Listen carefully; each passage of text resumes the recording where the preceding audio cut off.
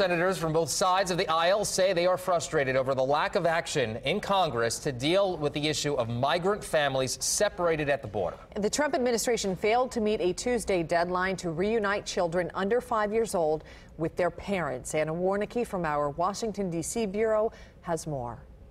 This is an outrage. Illinois Democrat Dick Durbin says dozens of migrant children under 5 years old are still separated from their parents. The Trump administration continues to try to shift the blame for this humanitarian crisis. The Trump administration has already failed to meet a Tuesday court-ordered deadline to reunite the youngest children with their families. We still don't know the fate of thousands of other children who are supposed to be reunited in just a few days. Durbin says Congress must take action to protect the migrant families. Texas Republican Senator John Cornyn says he's introduced a bill to do just that. I'm disappointed we haven't already passed that. But so far, Cornyn says his Keep Families Together and Enforce the Law Act doesn't have the votes to pass. It's very frustrating around here when people agree that families should not be separated, that we can't pass a piece of legislation which guarantees that. Cornyn's bill would allow the government to hold the families together until their hearing, which Democrats oppose. It would also hire new immigration judges, which the Trump administration says is a non-starter.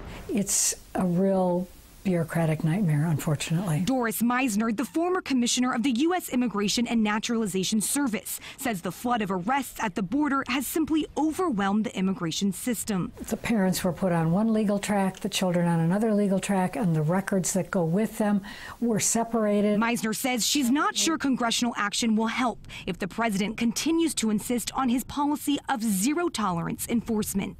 In Washington, I'm Anna Wiernicki.